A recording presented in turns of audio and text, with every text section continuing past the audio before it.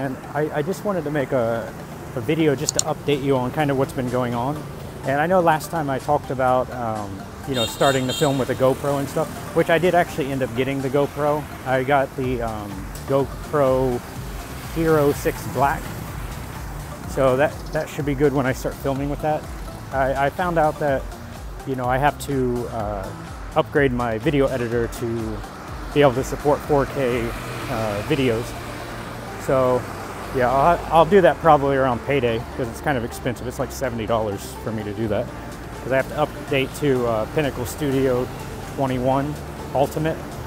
So yeah, but once I do that, I'll be able to, you know, have a lot more 4K stuff. And then with the 4K, I'll be, you know, filming, you know, more tropical looking areas, places with a lot of colors.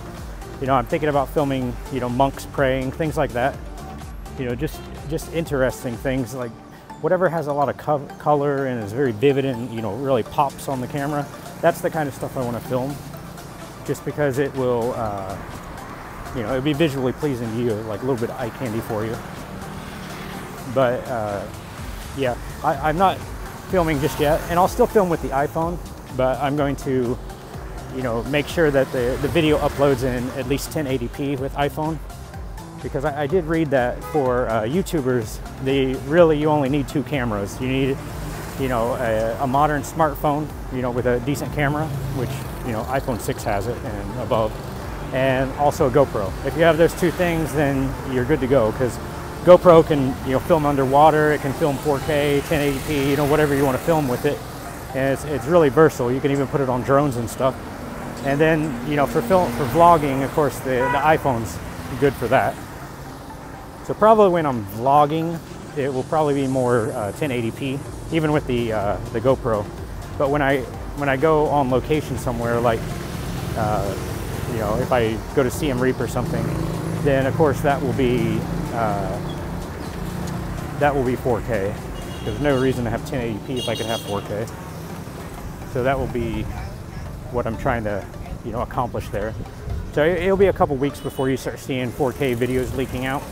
And with the 4K, I also want to, you know, kind of train myself on how to edit a 4K video, because it's a little bit different than editing, you know, lower quality videos. Like the resolution is lower, so it's easier to edit. But, you know, once I figure it out, you'll start seeing higher and higher quality videos.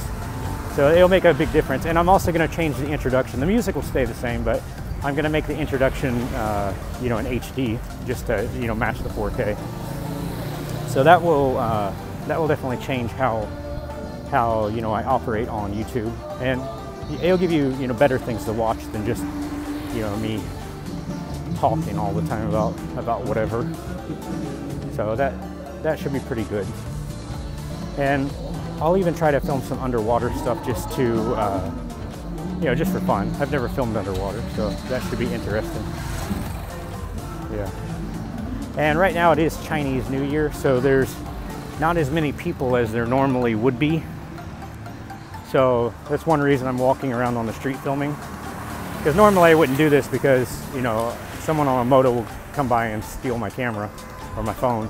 So yeah, I just don't want to give them that opportunity. So I'm very aware of my surroundings when I'm out here. So I don't recommend doing this on a normal day, but, you know, if you're paying attention, you should be safe. Just don't look, you know, vulnerable, and you'll be okay. Yeah, so other than that, that's really all I wanted to say. Just give you a quick update on what's going on with me. And yeah, other than that, I will talk to you later.